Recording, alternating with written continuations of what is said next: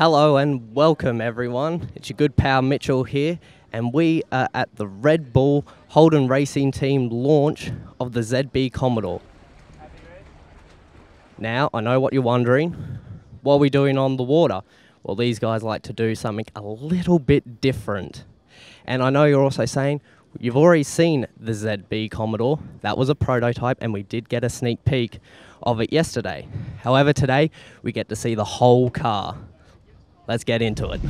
Ladies and gentlemen, will you please make some noise for the 2018 Red Bull Holden Racing Team Commodore. The next gen Commodore is about to hit the track this season and we cannot wait. Take a look and put your hands together, ladies and gentlemen.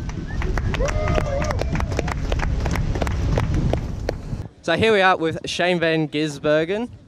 So, what do we think of the new car? I think it looks awesome, you know, the livery itself, but also the way the hatchback came out. So the splitter looks quite aggressive, a bit sleeker than the last model, but also the big wing on the back. I think it's come out really good, looks aggressive, looks like a proper race car. Yeah.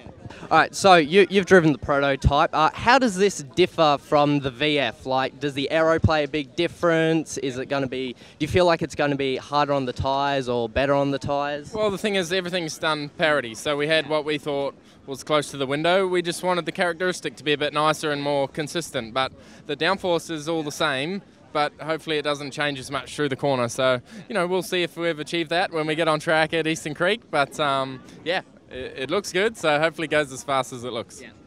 And one more question. Seeing the whole Gen 2 rules have opened the books and, you know, it's allowed, like, other cars to join it, what car would you like to personally see line up on the grid sometime in the future? Well, it would be the Godzilla, wouldn't it? It has such a massive history in the racing in Australia and worldwide. It's a known race car, but having that join, I don't know why Nissan haven't tried to make that happen. You know, the motor for them would be great. The car's awesome, and I think it fits with the other brands, the Commodore and the Ford thing. So yeah, I think it would be good to see them join, but you know, hopefully they stay in the sport too.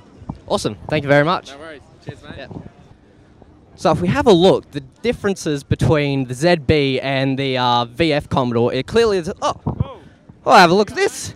It's Whincup. Who would have thought to see you here? So this ZB, obviously the spoiler and the front end, they're the biggest differences. However, is this car the same underneath, or has it been built from the ground up, so it's essentially a new car, not running the same chassis as it was last year? It's a brand new car. It obviously runs all the supercar specifications underneath, which are similar year from year, but brand new aerodynamics. And you know, we adopt the next gen Commodore's rear end, which is a hatch. You know, it's not a standard sedan, it's a hatch, which obviously offers massive headroom for the passenger, more luggage space. So to be able to adopt all that good road car stuff in a race car, we're a bit biased, but we think it looks really cool. And the aerodynamics are the same from year after year because of the parity, but we think it's a cool looking thing, and with the new paint, we're pretty proud to represent it. Yes, I do have to admit it is quite striking compared to the VF. So the V6 twin turbo, what do you think that's going to be like in this car? Like, is it going to be better than the 5-litre V8, or is it going to be a long way before it can match the V8? Well, the big plus is we're aligning with the manufacturers, and if that opens up doors for more manufacturers to come in and play in our supercar field, that's a good thing. Holden is certainly focused on the V6 era, and we're happy to follow.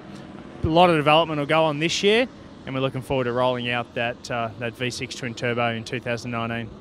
Thank you very much for your time. Not a problem. Thank you. See ya. So there you have it, everyone, the new ZB Commodore Supercar. Now, let us know what you think of it in the comments below.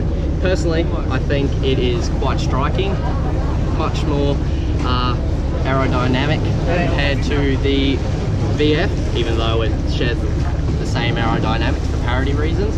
But once again, let us know what you think.